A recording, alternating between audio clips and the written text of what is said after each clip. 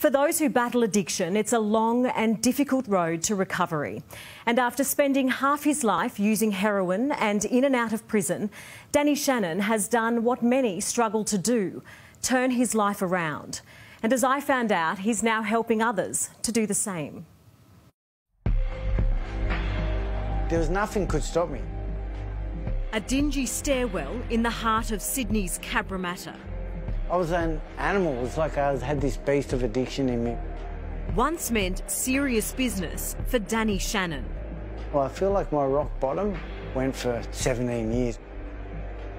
He spent half his life scoring drugs here in the 90s when heroin was on almost every street corner. My most memorable night on this street was the day I overdosed in front of an ambulance. Did you ever have a moment where you thought, I'm going to die? Well, I died many times throughout my addiction. I would use as much as I could and as much as I had available, so I would often end up overdosed. You know, there was more than one occasion where I ended up with broken ribs from the paramedics giving me CPR. But I didn't really think I was going to die in those. It was like I was invincible. How many times did you have to get revived? I reckon 15 times. 15 times? 15 times. Why didn't you die?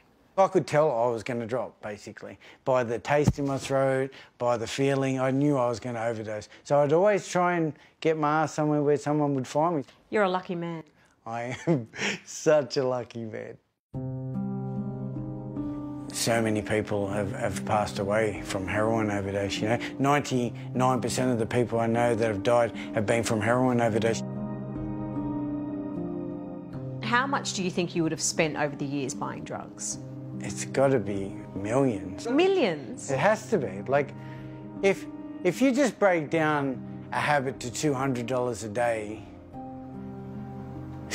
yeah, millions, easy, of course. Mr Shannon funded his drug addiction by committing crimes. He was constantly getting caught breaking into businesses, stealing cars and in high-speed police pursuits. He spent 6 years in and out of jail, even escaping in 2001 by scaling the fence here at Silverwater Jail.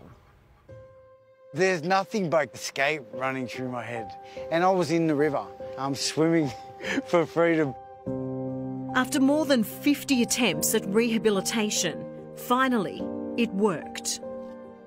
And I remember the day on the 15th of September 2009, it's like all of this stuff just hit me like a ton of bricks. Danny says he's never used again and he's never forgotten. So this is a young you here, Danny. Goodness. Yeah, that's me in active addiction, absolutely. I look about 25 there. I look terrible. What do you see? I was just this shell of a human being, you know. My joy was getting on, you know. I was just this empty shell. That's what I see. Wow. After a few years clean, Danny recorded this video message to his future self. You were so lucky, Danny. That's what you are, mate. You've worked hard for what you got, but look, actually what I'd like to say to my future self, wow, man, I hope you're good. When he watched it back 5 years later, Danny, I hope you are a good person. He realised the concept could help others heal too. I noticed I was able to be talking about stuff like with no fear, you know. Danny's app, Encapsulator, is now helping countless survivors like Jessica Gaddis. She recorded her video and locked it in the digital vault for 18 months. She's watching it for the first time. Who's the person you see there? I see someone that's still processing through, you know, life. You know, as you can tell, I'm quite emotional when I'm talking about the people I care about. At 22, Jessica spiralled into an ice addiction that would last 6 years. It all fell apart really quick. I was constantly scared. I had no idea what I'd fallen into. She too spent time in jail, enough to make her realise she needed help.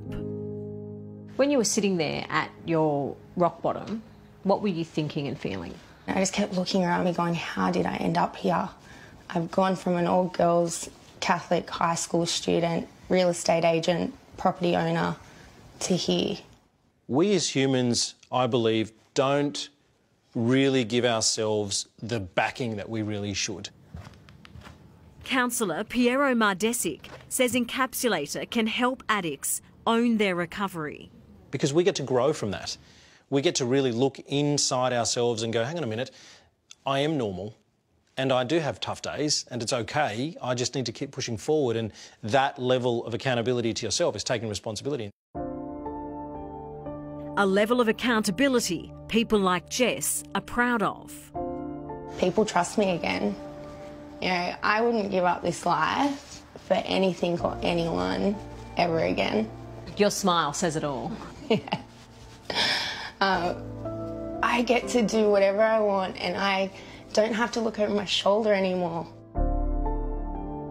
Relapsing is never far from mind for Danny and Jess. But now they have so much to live for. Even through all my addiction, through all the pain, hurt and misery, I still had this glimmer of hope or fantasy. I reckon it was fantasy that one day life was going to be okay, you know? Would you change it? I think I have the most amazing life I could ever wish for. So why would I change the past? Like, I think it's the past that has put me here, right here today.